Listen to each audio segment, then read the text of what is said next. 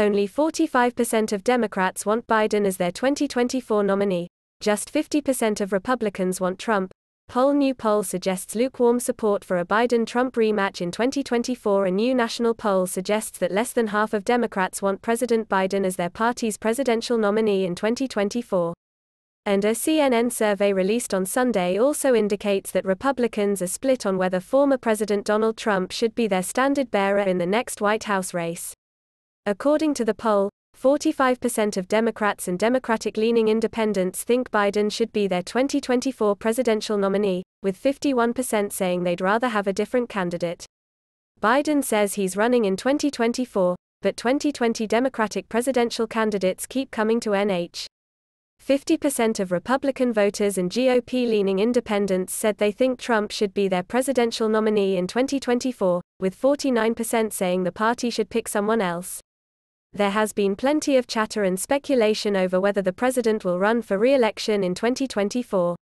Biden made history in 2020 when he became the oldest person ever elected president.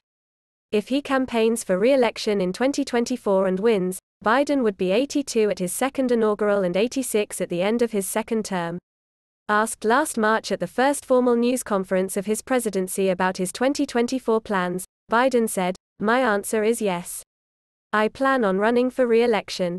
That's my expectation." He said in an interview with ABC News in December that, "If I'm in the health I'm in now, if I'm in good health, then in fact, I would run again."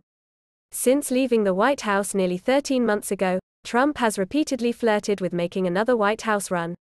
In a Fox News interview in November, Trump said that he'd probably announce his 2024 plans after the 2022 midterm elections, and once again teased that a lot of people will be happy with his decision.